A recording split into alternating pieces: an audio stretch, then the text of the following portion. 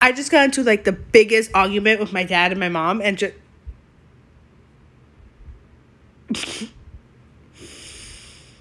about my Hogwarts house, because they didn't agree that I was actually, it makes so much sense, but they somehow like, you don't fit the Ravenclaw vibe, you are 100% a Slytherin. I don't know how you came out of our life, but if it's because we're family Ravenclaws, but for some reason they thought I was Slytherin, and they were just disagreeing.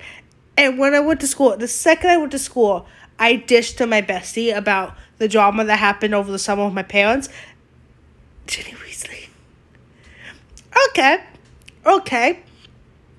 We were close because she made fun of Luna.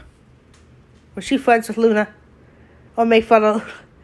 Anyways, my ex, the person my bestie had to help me get over, was none other than Madam Hooch.